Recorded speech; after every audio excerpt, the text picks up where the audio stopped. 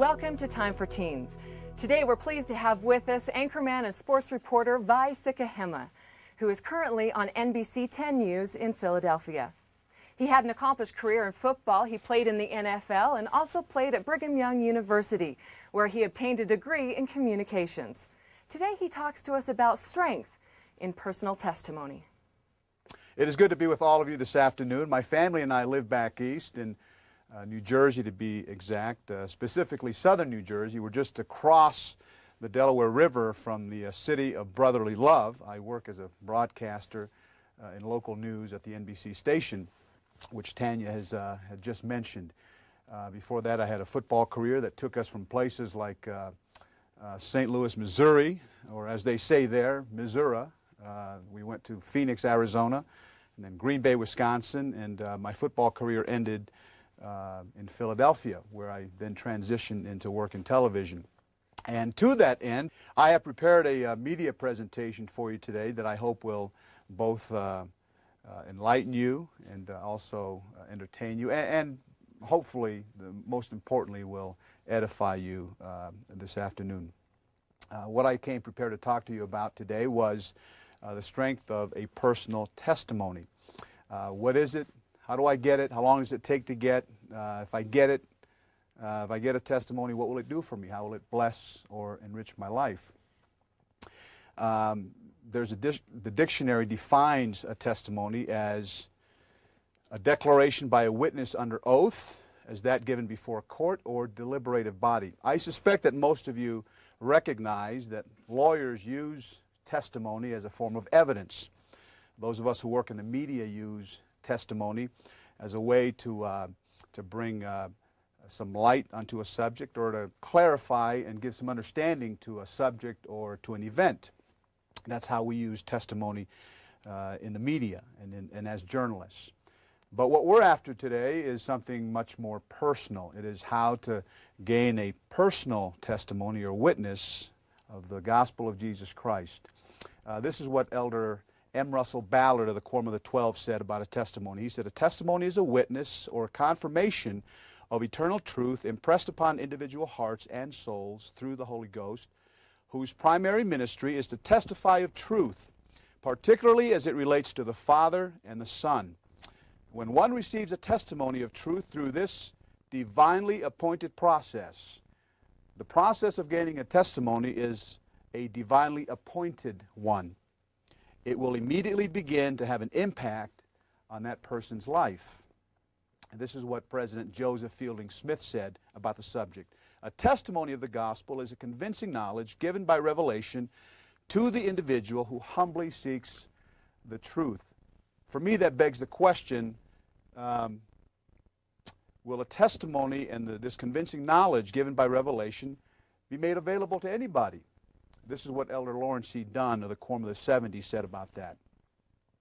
He said, "Not only is it the right of every member to know for himself, but every soul, whether member or non-member, can, if he desires, receive a realization that God the Father actually lives, that Jesus Christ is his Son, that Joseph Smith was a true prophet, that the Church of Jesus Christ of Latter-day Saints is that kingdom of God on earth, and that the Book of Mormon is true." That means basically that some of your friends may have testimonies of the gospel. And I'm talking about your non-member friends. You may wonder, is it possible for a non-member friend to have a testimony of the gospel? Not only is it possible, but it's likely that many of your friends may have a testimony of some aspect of the gospel that may surpass yours.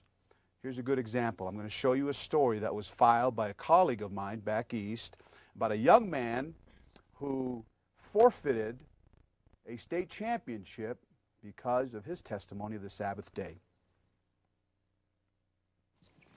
We're going for a title here, and to not be able to do that's a huge disappointment. Dan Halley's winning streak may be derailed by God himself. Dan and his doubles partner, Ryan Wendell, are the top boys tennis duo in South Jersey, and many expected them to be contenders in the New Jersey State Championship. That is, until they saw their match was Sunday, June 3rd. Dan's strict Presbyterian faith observes all 10 commandments, including no work or play on Sundays, no exceptions. You can't make exceptions for God, because you can't make exceptions for anything like that, because if you do it once, then why not again? Dan's father petitioned the Cumberland Regional School District to reschedule Sunday competition, but was told the league has to play on Sunday in order to fit in all the matches. This is just another example of how the system is messed up and how it needs to be changed, so that we can really encourage our kids to follow our values, follow the Bible. Dan's coach and athletic director applaud his convictions. It's something you've got to feel real good about for the young man. So while you're upset that maybe the team isn't playing, you can understand the young man's conviction. And so you get very torn. But New Jersey's State Interscholastic Athletic Association says Dan Halley's parents were told last year there might be Sunday matches that can't be rescheduled. And Dan may have to withdraw from the championship, or Cumberland Regional High School could be sanctioned. The parents didn't have to wait this long. They knew what the rules were before the time. Now, if you're going to wait to the last minute and appeal, and you don't get your appeal, or you're out of time. With just a week to go before the New Jersey Boys Tennis Championships, it does not appear as though either Dan Halley or the league are going to give in. In South Jersey, Doug Schimel, NBC 10 News. So, how does one gain a testimony? Well, the Book of Mormon defines that for us. I'm going to refer you to the cover page of the Book of Mormon, second paragraph down. Take a look at this. It says, "And also to the convincing of the Jew and the Gentile that Jesus is the Christ, the eternal God, manifesting himself unto all nations." So the purpose of the Book of Mormon is to convince the world, Jew and Gentile, that Jesus is the Christ. This is what the prophet Moroni said concerning gaining a testimony using the Book of Mormon. He said, "Behold, I would exhort you that when ye shall read these things, if it be wisdom in God, that ye should read them, that ye would remember how merciful the Lord hath been unto the children of men, from the creation of Adam, even down until the time that ye shall receive these things, and ponder it in your hearts. And when ye shall receive these things, I would exhort you that ye would ask God, the eternal Father, in the name of Christ, if these things are not true. And if he shall ask with a sincere heart and with real intent, having faith in Christ, he will manifest the truth of it unto you by the power of the Holy Ghost. And by the power of the Holy Ghost, ye may know the truth of all things." So there's a three-step process. If you read this carefully, you need to read, and you must ponder, and you must pray. That's how one goes about gaining a testimony of the gospel of Jesus Christ. Now, how long does this take?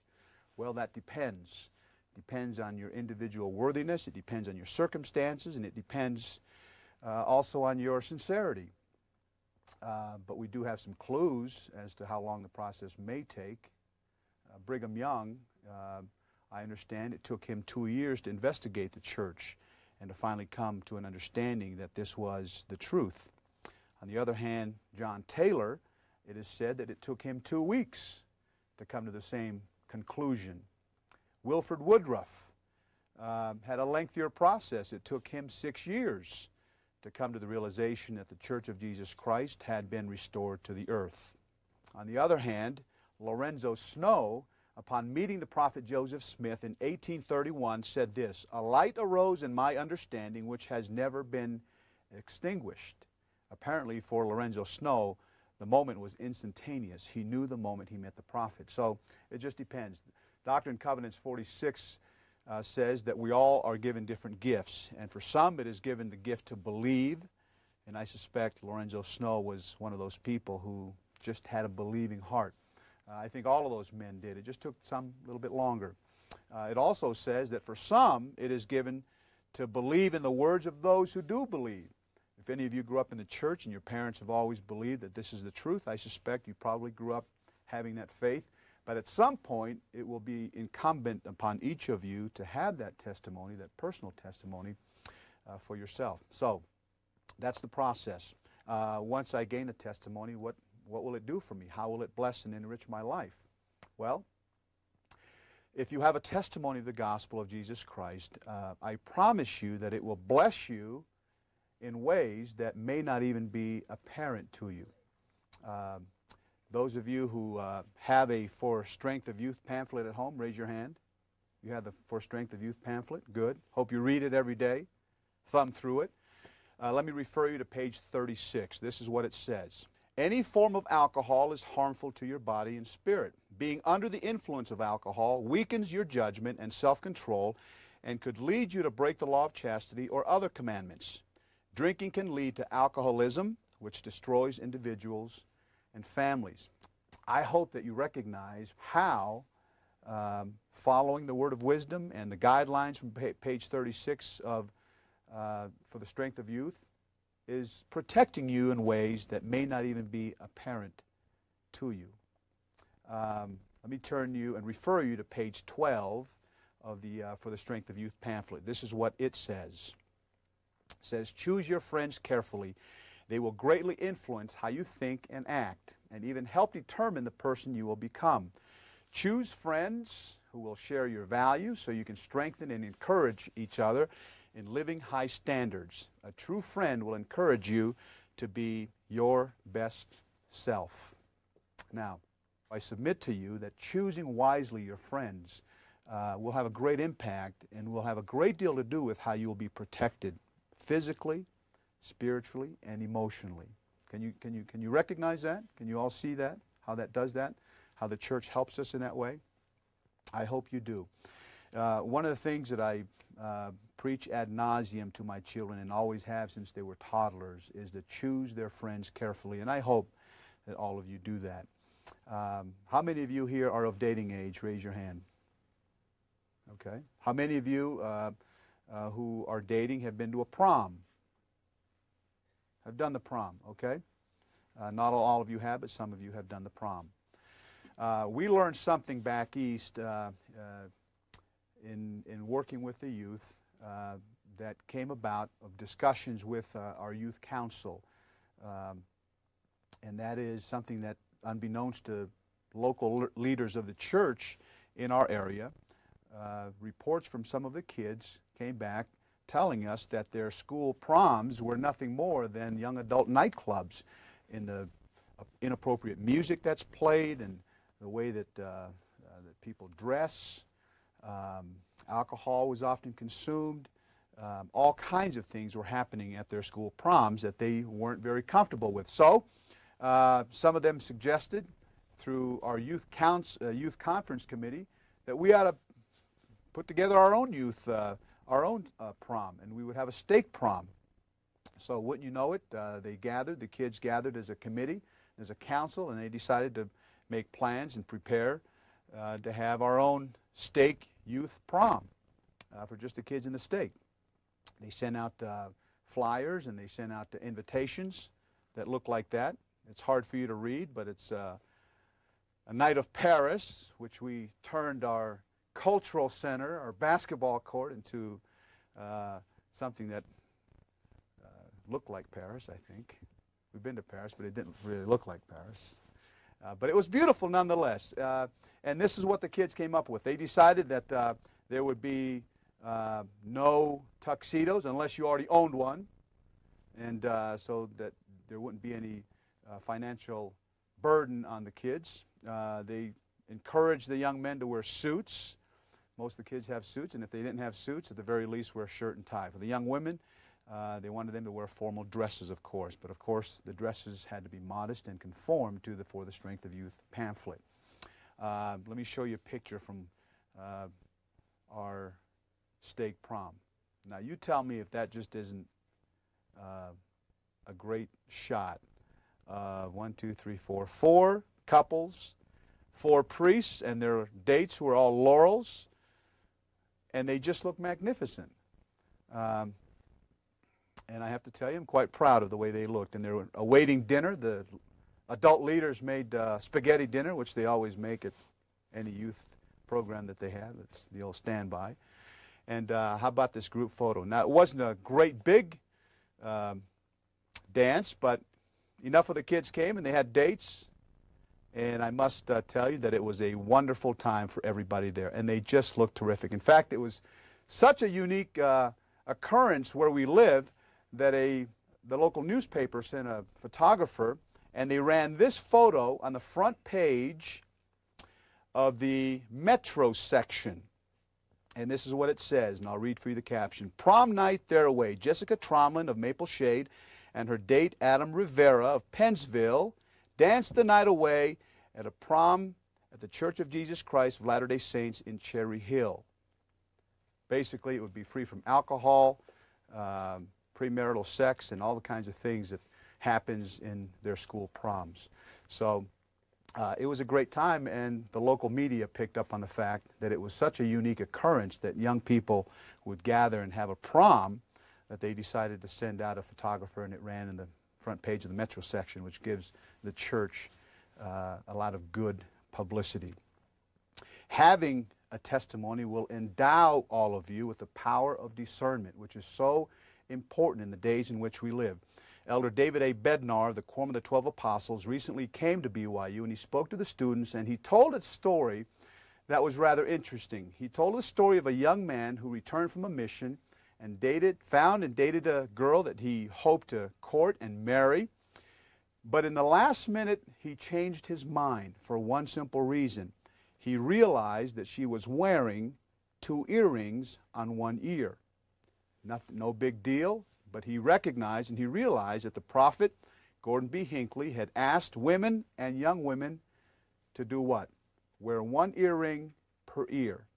And he recognized through the power of discernment that he's endowed with because he has a testimony of the gospel of Jesus Christ, that this may be a portent of things to come for him in a marriage down the road. Take a listen to Elder Bednar. But she did not take them out.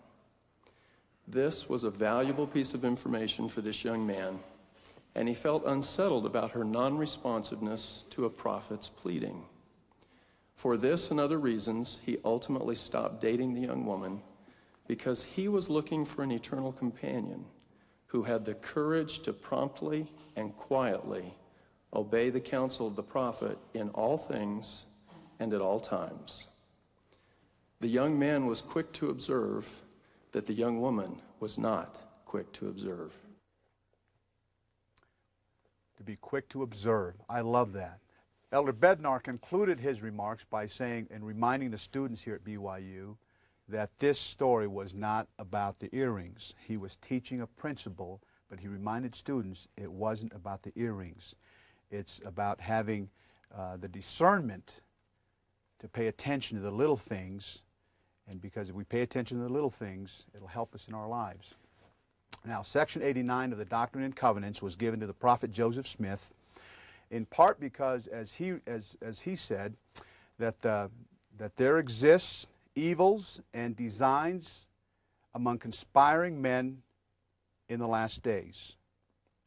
Because there would be evils and designs in the last days among conspiring men. Now, the prophet David O. McKay suggested that these conspiring men were the tobacco executives, and their evil designs were their clever advertising campaigns that would entice us to use their products. Do you think that's still relevant today? He said this in 1949.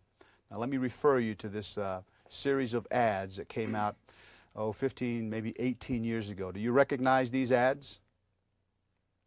They were called, this ad campaign, I believe, was called Joe Cool or Joe Camel. And what was especially interesting about it, and they were roundly criticized for the fact that they were advertising to a target market. Who do you think they were trying to target this campaign towards? Youth, teens. You saw there the muscle shirt and the muscle car. Well, a number of years ago, the Congress of the United States passed a law that would prohibit advertising for tobacco companies on television. So they've stopped doing it, which is a good thing. But it hasn't stopped others from reaching out and trying to reach you through the media.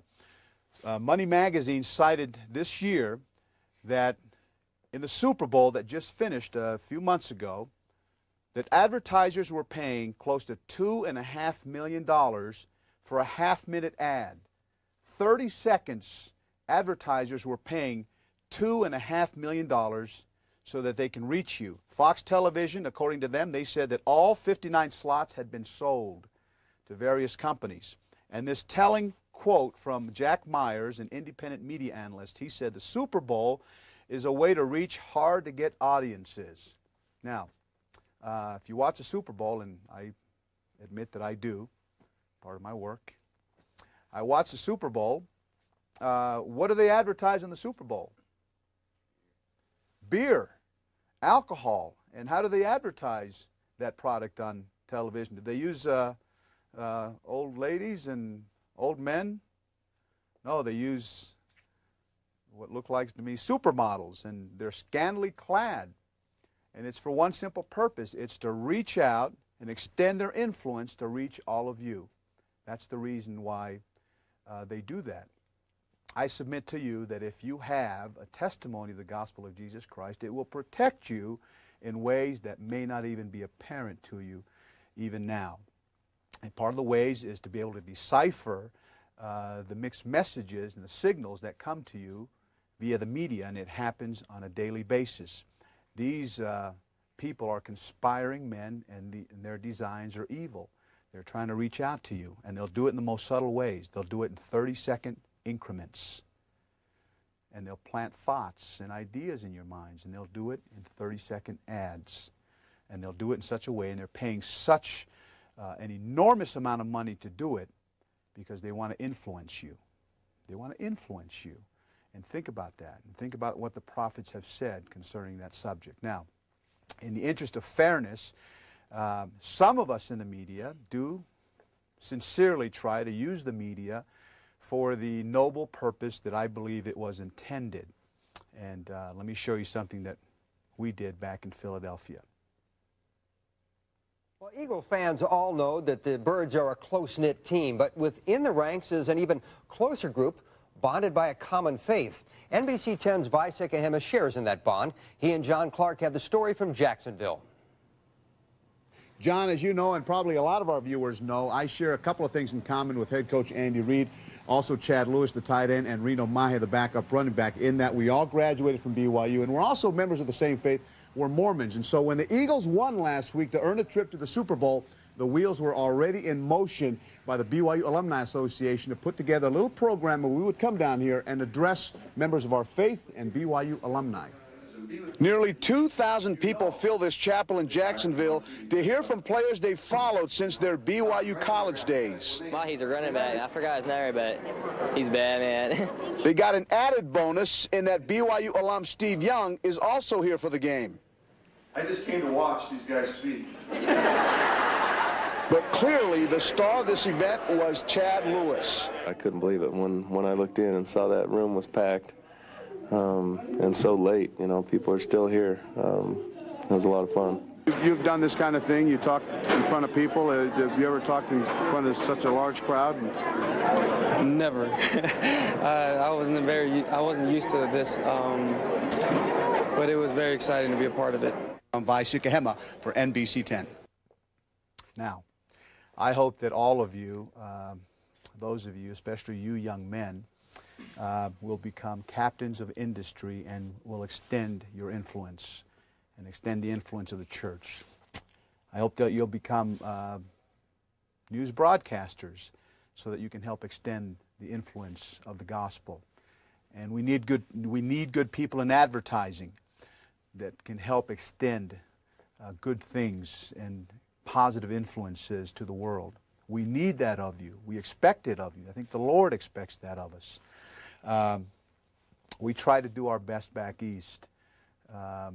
And I'm grateful that I have the blessings and the blessing of the people that I work for who encourage me when it's relevant to our listening audience, to our viewership, to share with them what we do in the church. They think it's important because they know it's important to me. I'm going to show you one other clip before we close today. And this just happened just a couple of days ago. As you watch this clip, I want you to pay attention, not so much to me, but what's going on in the background, and see if you can pick up and listen to what they're doing in the background. Okay? Let's let it roll. Well, as I'm sure many of you know, Terrell Owens not with the Eagles right now, but his saga has followed the team to Pittsburgh. Plus, the Phillies close in on a lead for a wild card berth. We have both games covered across the state. NBC 10's John Clark live in Pittsburgh. Sports Director Vi Sikahema live at Citizens Bank Park. Let's begin with Vi. Hey, Vince, this may look like a business person special. Actually, these are the missionaries from the Church of Jesus Christ of Latter-day Saints. The Philadelphia Mission, it is Mormon night, which is part of the reason why I'm here tonight. They're singing the national anthem tonight. But let's talk about the Eagles and the situation they've got on their hands. They've just turned up the heat a little bit on Terrell Owens. Today, they sent a formal letter to Owens at his home in Atlanta, basically telling him that when he comes back to camp on Wednesday, they're going to expect him to be at his best behavior and, in fact, have a change of attitude. This is basically what I reported on Friday when I said that I had met with and spoken to a member of the team's brass who told me the same thing, and now they've just followed up in person and in kind. More on this, let's go to John Clark, who's standing by in Pittsburgh with the team. Hey, John. Hey, we thought we'd be able to get away from it for one night, Vi. Reno Mahe will start, and Vi, I'm sure you're going to be watching him closely. He's your cousin or nephew or He's friend? Something. If he plays well, he's going to be my son tonight, John. Thank you very much. Also out there in Pittsburgh, the Penguins today signed John LeClaire to a 2-year deal. Speaking of the Flyers, his former team, they introduced today Peter Forsberg, their newest star center. Got a 2-year contract, and so let the Stanley Cup dreams start. How about the PGA today up in North Jersey? Phil Mickelson wrapping up his round with a 4-under. Check out this chip here on 18, and he would birdie 18 to win by 2 strokes. That's your sports.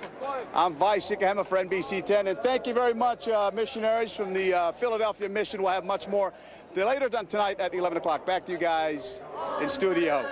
I just thought it was funny that through the highlights and Phil Mickelson chipping in on the 18th, that in the background the missionaries are singing onward.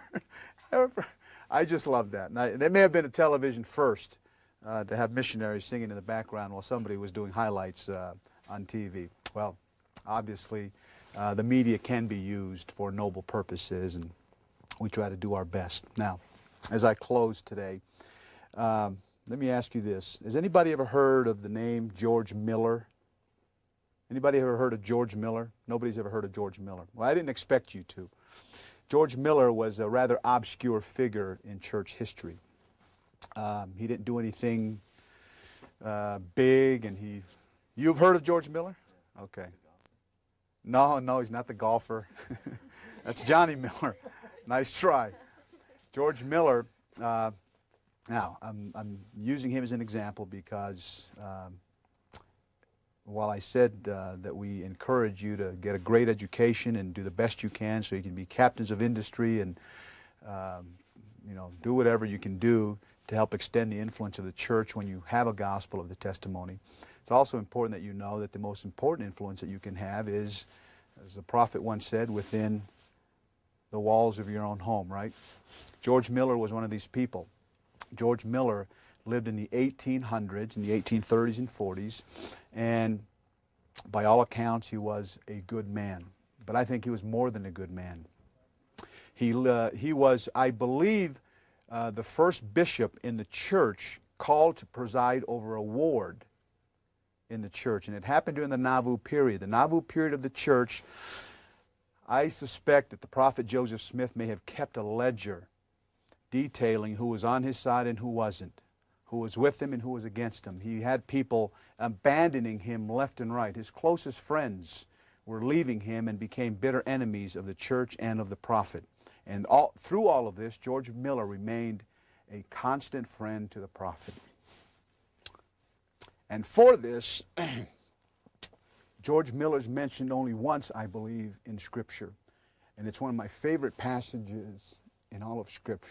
It's found in the 124th section of the Doctrine and Covenants. And this is what the Lord said of George Miller. And again, verily I say unto you, my servant George Miller is without guile.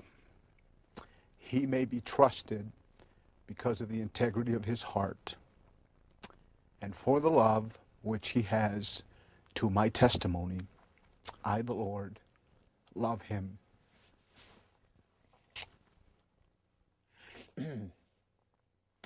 I pray that we may live our lives, that we can hear the Lord say of us someday that we are without guile, and that we can be trusted, and that for our testimonies, I, the Lord, love you. I say these things in the name of Jesus Christ. Amen.